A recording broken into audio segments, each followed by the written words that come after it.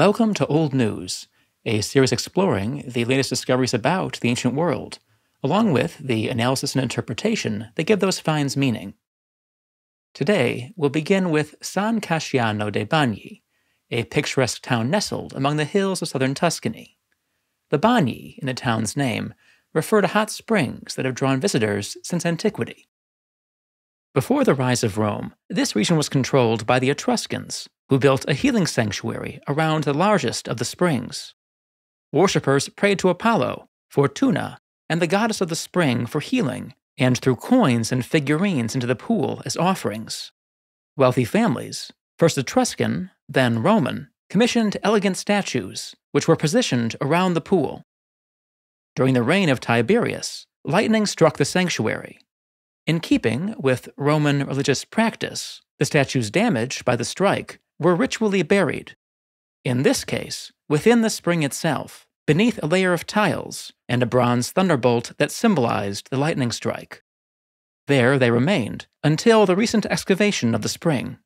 No fewer than 24 bronze statues, all in nearly pristine condition, were recovered. They date from the 3rd century BC to the time of Augustus, and show a fascinating mix of Roman and Etruscan artistic styles and clothing. Most are portraits of people who had been healed at the sanctuary, or hoped to be. Their hands are outstretched in prayer, and their eyes turned up toward the gods. The statues will be housed in a museum near the site of their discovery. Currently, they are being exhibited in other Italian cities, including Naples, where I saw them in the Archaeological Museum. Speaking of Naples, at Pompeii, a short distance away, a long-term project to shore up the retaining walls between the excavated and unexcavated parts of the site has produced a series of exciting discoveries. Many of these have made the news over the past 6 years. A child's drawing of gladiators, sketched in charcoal on a wall. A spectacular fresco of Leda and the Swan. A painting of what appeared to be an ancient Roman pizza. I'd like to focus, however, on the Thermopolium, a bar and fast food restaurant that was recently opened to visitors. Like almost all of Pompeii's fast food restaurants, the Thermopolium had a service counter. Remarkably, this counter was decorated with frescoes, which have survived almost intact. Besides a Nereid riding a seahorse and a fierce-looking guard dog, they show some of the foods served in the restaurant, including ducks and a chicken. We know that these birds were on the menu, thanks to analysis of the bones found in the earthenware containers that studded the counter. Alongside chicken and duck, diners were served snails, pork, goat, and fish. That bones from all of these creatures were found in the same place has led some scholars to speculate that their meat was combined into a paella-like dish.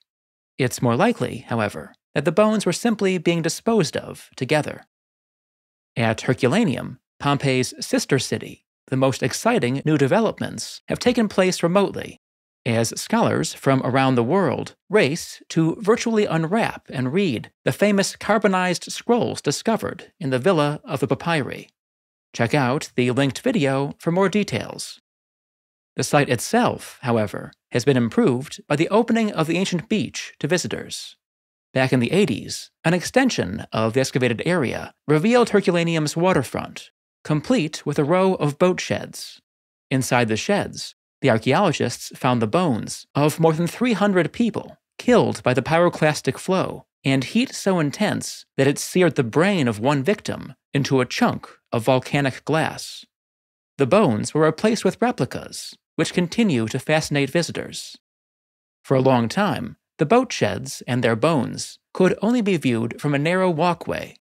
Now, however, the water that covered the beach has been paved over with gravel, and it's possible to walk the ancient waterfront closer than ever before to the life and death of a Roman city.